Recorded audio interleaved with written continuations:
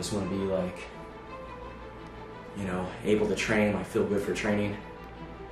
And yeah, it's just, that's like my approach, you know. I think that there's a lot of people out there that want to get those heavy numbers in the gym and shit like that. They want to be able to put like, you know, for the gram, they want to put 400 pounds on there.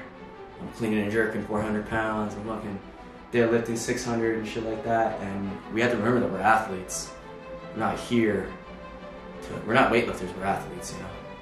Especially in jiu-jitsu, man, your mobility, your endurance, range of motion versus mobility.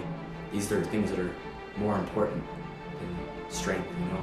And we all know this. There's always like that person in the gym that weighs like 130, 140, 150 pounds.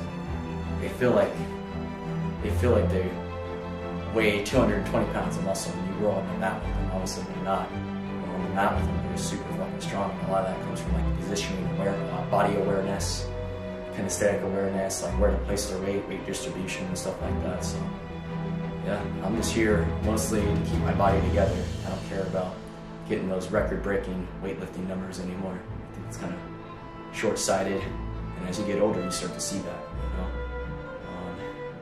It took some time for me to realize it, you know, and over time I started to kind of realize it a little bit more. Not to say I don't like to go to the gym sometimes and put a lot of weight on the bar, but I might regret it the next day.